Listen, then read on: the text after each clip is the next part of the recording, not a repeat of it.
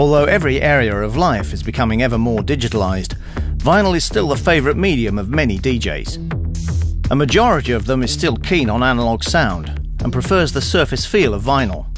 It simply feels better than a CD or MP3 data on hard disk. But how is a vinyl disc manufactured? The following report will try to shine a little light on the process of manufacturing a record, from the finished cut and mastered foil in the mastering and cutting studio, right up to the finalized record. In Germany, foils are cut by cutting studios such as Rand in Leipzig or Dub Plates and Mastering in Berlin. Correct mastering in advance is very important, as the tracks are optimized to the maximal level and optimal frequency spectrum that can be reproduced on vinyl. No wonder that some specialists have achieved cult status because of their mastering and cutting talents.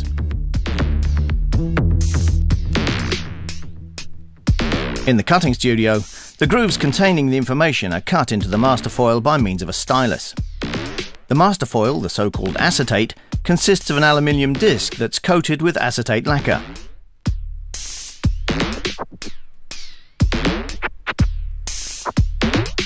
Foil cutting is a separate and very complex process, which we won't go into in detail here. We're going to concentrate totally on the manufacturing of a vinyl record.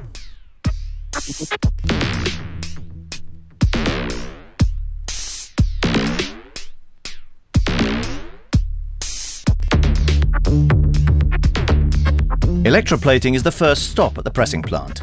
The foil is brought here from the cutting studio to be prepared for electroplating. To improve contact and conductivity, a piece of foil is removed from the back around the centre hole. Afterwards, the central area of the disc is roughened so the label won't tear or slip during pressing later on. Then the foil is rinsed with demineralized or deionized water.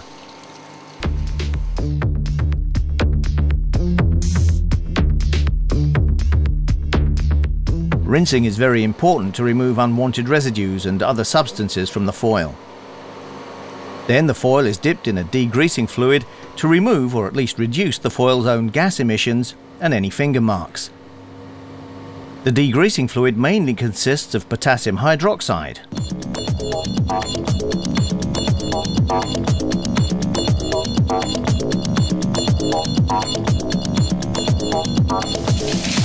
Afterwards, it's rinsed again. The next step is necessary to enable the formation of a cohesive aquatic monolayer on the foil. The foil is then wetted in 3 different baths and so prepared for silvering.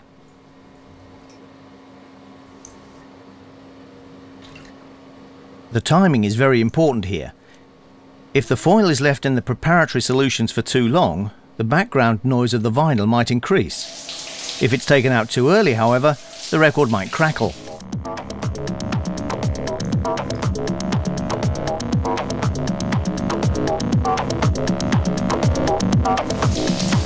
Rinsing is very important after every stage, because some new residues accumulate on the foil every time. In the so-called silver plating cabinet, the foil is now attached to a turning knob. A small amount of wetting agent is sprayed onto the surface once again to prevent the surface film from breaking during the silvering process.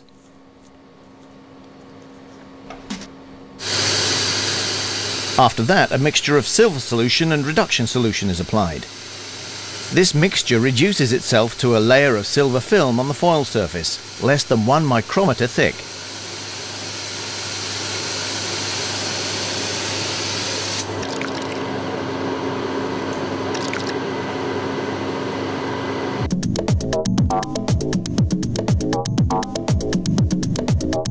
Without the preparatory steps, the silver film would develop much more slowly and wouldn't be so consistent, which would lower the sound quality dramatically.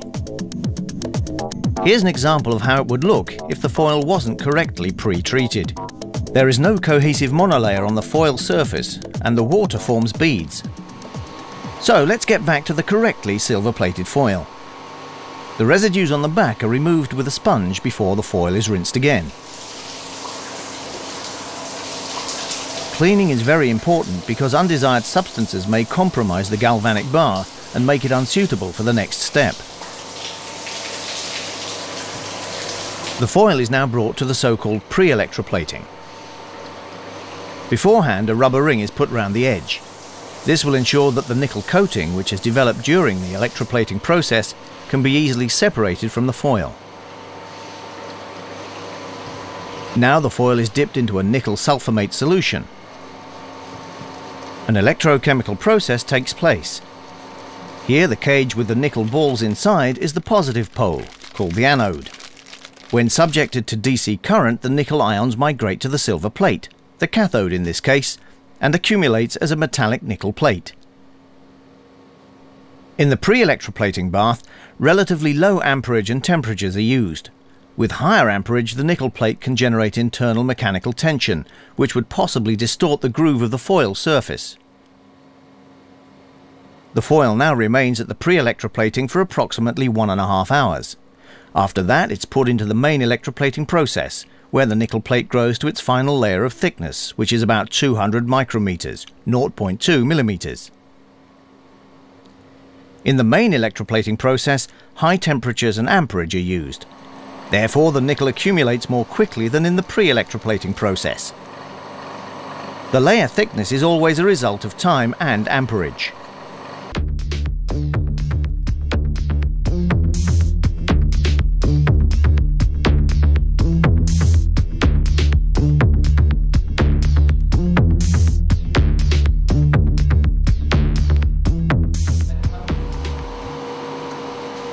When electroplating is finished, the newly developed nickel plate is separated from the foil and is now called the negative. Since no further replicas can be made from the foil, another step is necessary. The complete electroplating process is repeated with the negative. At the end of this process, the positive is developed, the so-called mother. From this mother, several negative copies are produced, which are also called sons or stampers, and are used as pressing templates. One template is good for manufacturing approximately 1,000 discs. With this, the electroplating process comes to an end, and the first negative is prepared as a mould.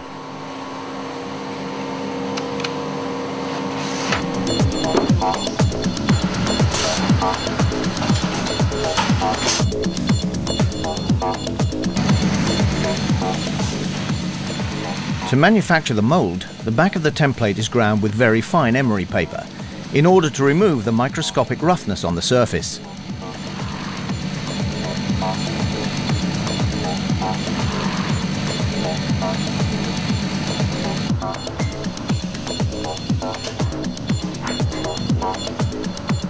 As the central position of the hole gets lost during electroplating, the template is put into a centering device where it's centered on its exit groove. The disc has a lateral tolerance of 0.2 millimeters.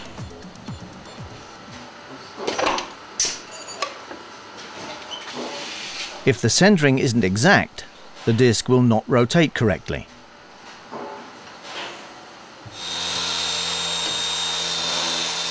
Now the surplus edge of the template is cut off, making the mould smaller.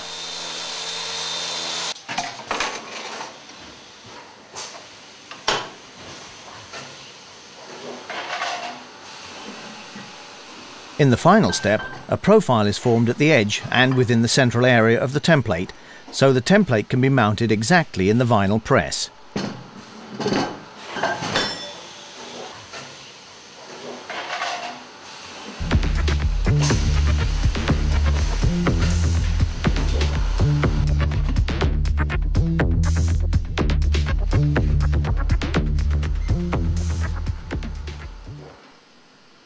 The finished stamper is clamped into the mould of the unit.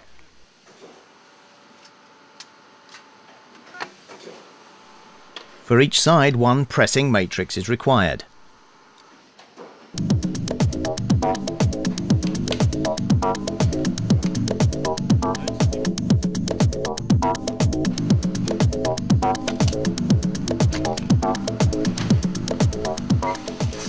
Then a granulate of a synthetic PVC compound in viscous form is put into the so-called extruder and formed into small vinyl cakes, which are put into the press.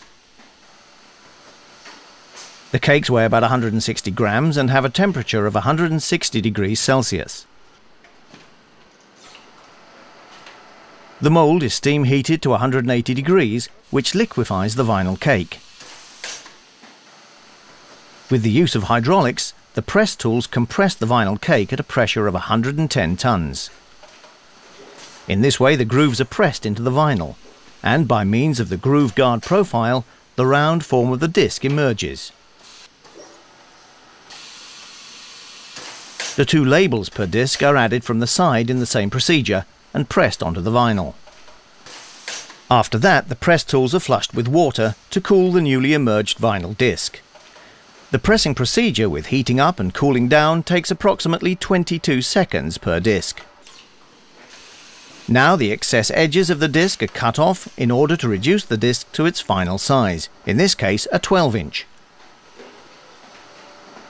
The cut-off vinyl edges and the discs in general are recyclable and can be melted down and newly pressed several times. However, the quality gradually diminishes. The vinyl disc has a final weight of approximately 140 grams.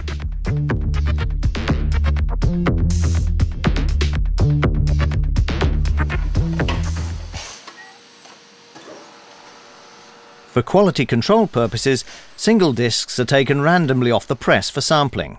They're checked visually and for sound quality.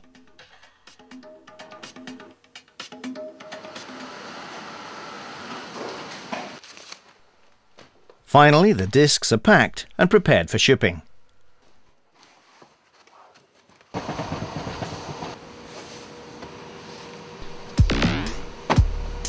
For the huge steam boilers, heat exchangers, hydraulic devices, oil aggregate and cooling towers, which are all necessary for operating the unit, a lot of space is required. As cool as it may sound, a vinyl pressing plant at home is impracticable for all these reasons.